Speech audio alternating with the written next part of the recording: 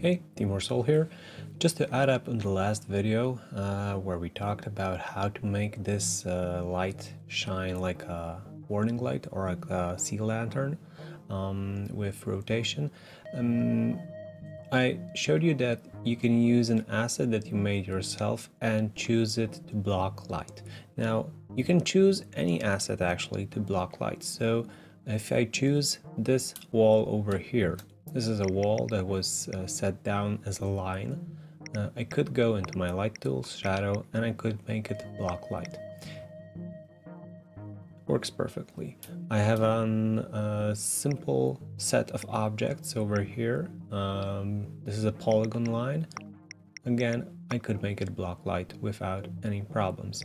If you don't see if it works or not, I'm gonna go down with the lights and you'll see that it works perfectly. I could also pick a singular object like this over here. This is a singular wall. And I also could go into my light tools, shadows, and make it block light. No problem at all.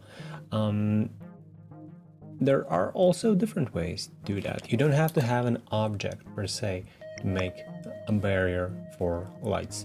If you would open your content property, if you have your hand open, you can always go into build options and select barrier.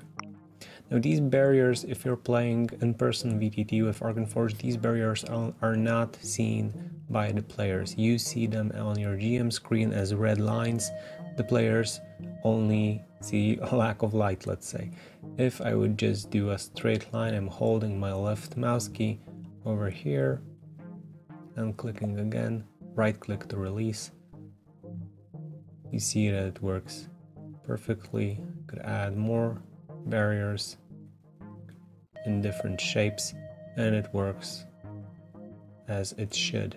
Now, since the last couple of videos, there's also a slight change for our good, let's say. You can add lights to any object. That was how it worked earlier, but now you can also make them flicker. There was a quick fix by Nathan, so if I would turn on the light over here, I could go into effects, lighting, and turn the flicker on, and you see how it flickers in and out.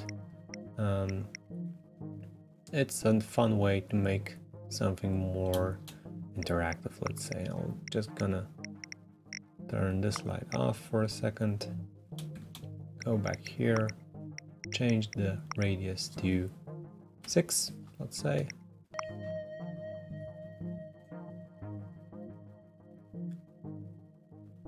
And it's nicely visible, giving a soft yellow light like light that flickers nicely.